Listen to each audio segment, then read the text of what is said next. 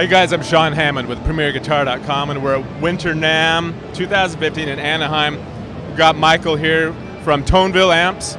Michael, you guys have a super cool looking new tremolo reverb unit up here. It's going through an amp that we reviewed a while ago, the Beale Street. Super cool, we gave it an award, but what we're focusing on is this toolbox. Right. Everybody needs a toolbox, right? Yeah, so just from the aesthetic, it's like totally, it's dudes, you know, we love tools. But this thing is really cool. Two sides. On the right side, you have the tremolo, and on the left side, you have the tube amp. So basically, I mean, not the tube amp, sorry, the tube reverb. Thank you very much. Here you have your tube and your spring, I believe. Tube and spring, and here's your tone. So you have your tube level, your spring level, and your tone, okay? And then here on the tremolo side, you have your depth, which I like to keep cranked to get that nice wide, you know, back and forth, and then your speed. So like I said, of course, we all know it looks badass, but it sounds ridiculous. So when you want those long, wide, you know, far-reaching tones, there's nothing like it. Now, what do we have looped in up here, little pedal? This is just a switcher. I'm not even sure what did we get here. This is just a switch the effects. Reverb on and off. Yep, and the tremolo.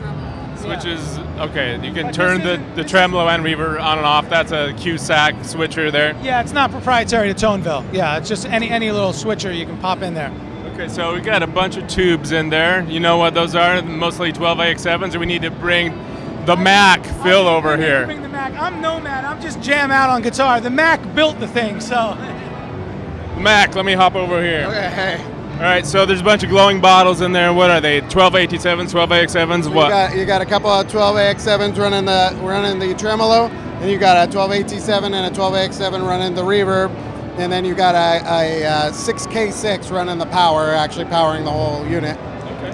So 6K6, huh? 6K6, I've never even heard of that. It's a RCA, new old stock RCA, so it's old and it's sweet. Now, are those being made by, you know, is Electro Harmonics or JJ making those these days or anything? Well, everybody's got their own versions of the tubes, but we find that the new old stock tubes are just a lot sweeter. They bloom a lot more. They just sound better all around. Give you that real deep sound in the reverb. I just hadn't heard of 6K6s before, so people out there probably want to know if they have to buy a new old stock one to have it work, or. You know, you could actually put a 6V6 in that spot. It will just run it a little bit hotter. The Okay. 6K6 is a little lower power. Okay, cool. Now, tell us about the circuit inside, because there are companies these days who are doing, like, you know, DIY kits and sort of a standard circuit. I mean, nothing wrong with standard, but something that's sort of based on an old, say, a 63 Fender or whatever. So I'm not going to lie. This is based off the Brown Fender Reverb circuit. What I did is I took and made my own twist on it. I took and kind of changed a few of the parameters, and then I use a whole different set of resistors and capacitors to make it sound a lot sweeter, a lot deeper, just the way we like it. So. Okay. Now, Michael, should we try a couple other settings? Sure.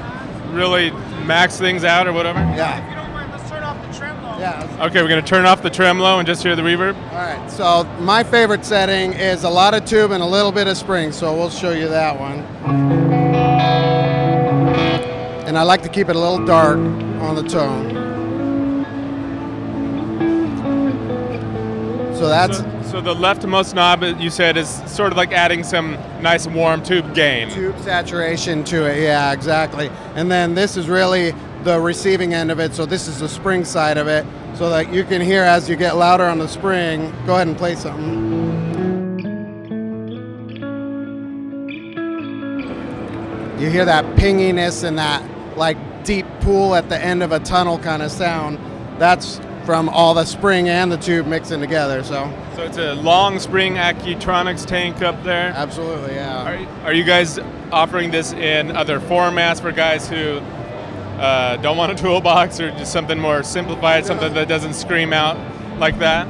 No, the toolbox is our thing, man. We like it because it's kind of utility too. You can put stuff in here, lock it down. We do have two versions of this, one with reverb and tremolo and one with just reverb. So the reverb one's a little cheaper. But this thing's just a great accessory to any guitar rig, man. You brought up pricing. So what are the prices? I believe this is $1,200 with the tremolo, and it's $1,000 without the tremolo. Okay, and that's street or list? That's street, yeah, that's a street. Okay. All right, Phil, so we lost Michael, but we wanted to mention before we go that you guys are working on some cool new bass amps. Got them back here, we'll show people in a sec. Where can they go online to find out about the new bass amp, about the reverb, tremolo? You know, I don't even know if you told us, is there a special name for it? It does have a name, it's called the Rio Grande. Rio Grande. Yeah. Where can people go to find out about the Rio Grande and the new bass amps that are coming up? You can check it out at ToneVilleAmps.com. You can check out all the information about it. You can hear some videos with demos of it.